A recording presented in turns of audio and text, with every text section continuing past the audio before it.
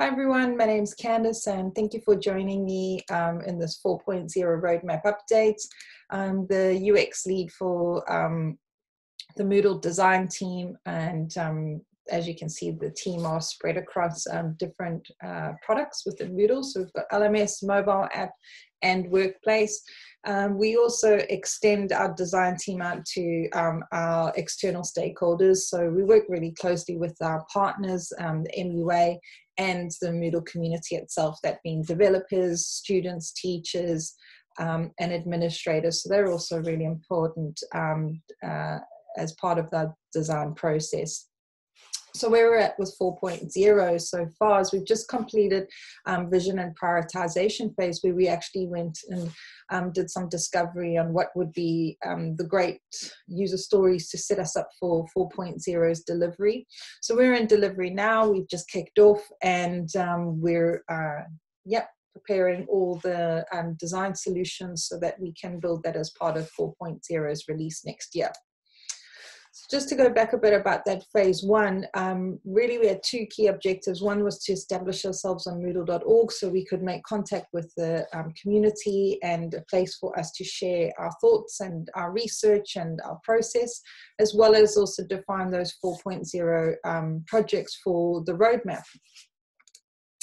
Those two key activities that we did during that discovery phase to actually define the roadmap was a survey that we sent out to our users, and also we ran a series of workshops.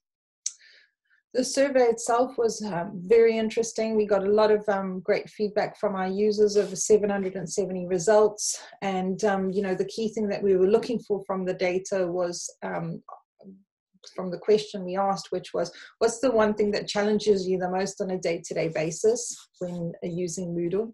So as you can see, probably here in the top 10 categories you've got on the diagram, really what stood out was courses and student experience. So the teacher created course and student experience, as well as some technology issues, activities not working as well as they should, the mobile app, and components.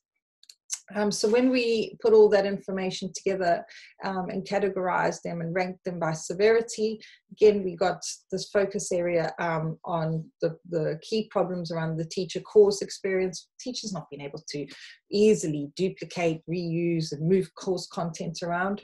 So the system not being as flexible as it could be. Students not finding their way around the system that easily as they should. The interface giving the users a lot of options, so just making it a bit difficult for them to complete some common tasks. Activities as well as quiz and assignments standing out as quite severe issues on the setup processes and workflows, as well as components. So gradebook needing some help with improving some of the manual workflows, and being able to link better that student enrollment flows to the gradebook workflows as well. So we also delved into this research during some workshops, and we ran these over a couple months. We had 12 workshops in total, about 40 participants, and again we ran these internally as well as externally. So we had teachers participate, students, and our dev community. We were really focused on what the vision was for 4.0, who's our target audience, and who and what are their pain points, what do they need.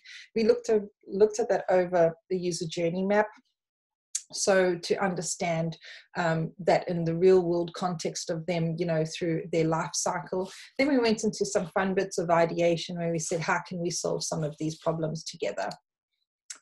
So those results from the user journey map actually was what we extracted the data from, in terms of what are all the issues that our users are having while they are moving through the system at different phases of their life cycle.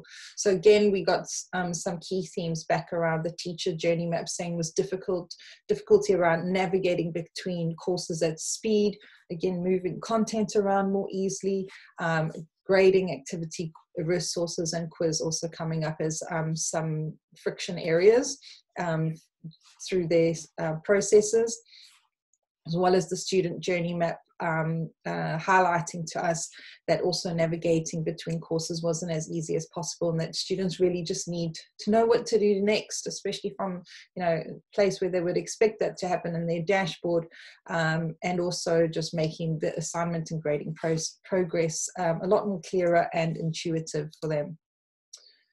So ultimately, we put that back together from all of this information and discovery phase, and we came up with 3 key objectives for 4.0, and that was to, you know, make sure that we're optimizing the UX for the most critical user tasks.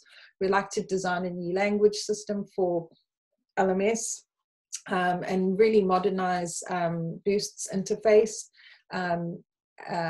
theme interface. And then while we're doing this, we're obviously going to do this very user-centered and make sure we're really embedding a user-centered framework in everything that we do.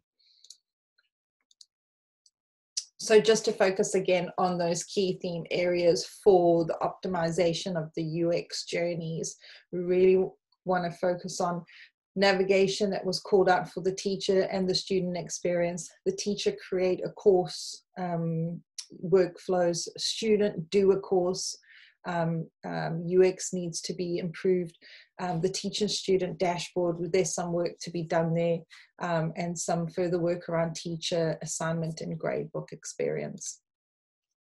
So how did we actually make sure that we were choosing the right things for this process? Well, we had all that list of user problems that we extracted through the discovery, and then we went through a qualifying criteria process where we said, if you're a teacher and a student, well then, you know, and it's an issue that you're facing, then that passes through as a problem that we want to deal with.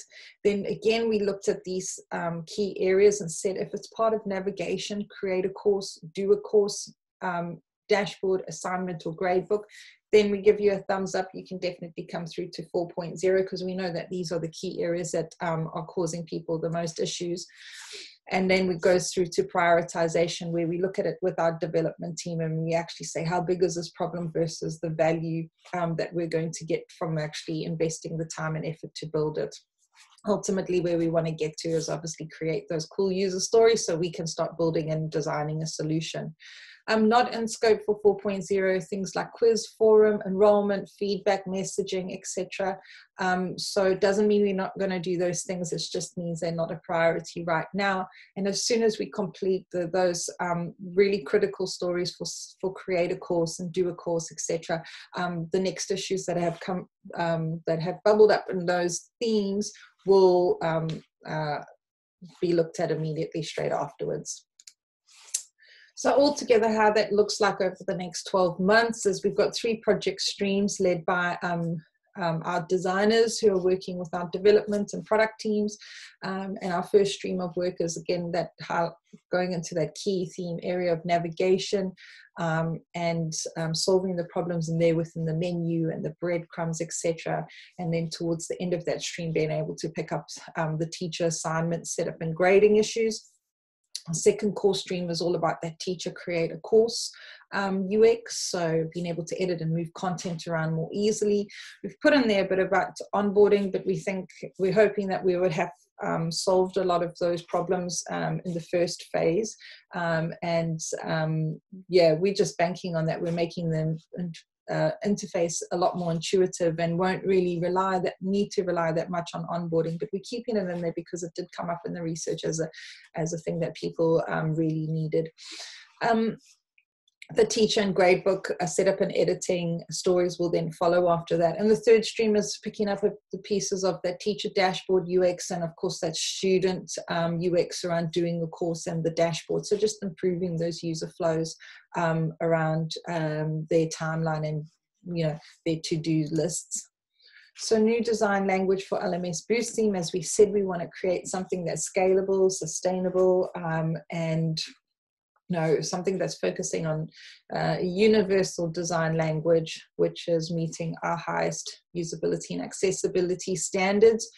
We do have to focus on unifying LMS with our app experience because obviously they are the same product and used by the same users, but we also have to bear in mind that we have some common workplace UI components that we may want to incorporate into our system as well. So ultimately what we want to achieve is, starting to build out that new design system with the foundation aspects and the UI components and pattern library, which looks a little bit something like this. So we've got a long way to go, and we still need to find a home for our design system, so that we can create this library and this common toolkit for everybody to have access to. So how we'll be doing it is, obviously we're going to be working in Agile with our development team. We will work in 2-week sprints. We're going to do a lot of clearing up what's the user problem, making sure we're honing in on the right scope, and really getting in through to that to that ideation phase, where we can quickly, rapidly ideate, design, and test some of these solutions, and work lean with our product and development teams, and of course with yourselves out there, our community, our partners, and MUA, to make sure that we are getting closer to the right problem together, and everybody's aware of the direction that we're taking. So we have set off. We're currently in the 2nd sprint, so please do keep updated on Moodle.org UX team, and you'll see all of our projects up there in different streams where you can see the workflows and updates every day of what we're doing. We do have one major update that we'll do every fortnight, so at the end of the sprint, but there are more frequent updates that we'll do as well, and particularly around recruiting for research and getting involved in some of our activities, which we'd really like you to be part of. So things like our ideation workshops, or just some usability testing or interviews, and just sharing our prototypes and getting feedback on that. So there's a lot of stuff that's going to be coming your way. So please stay tuned, and please get involved, and please give us your feedback. Really want to hear what you think of the roadmap, and any suggestions that you have. And yeah, look forward to working with all of you on 4.0. Cool, thanks.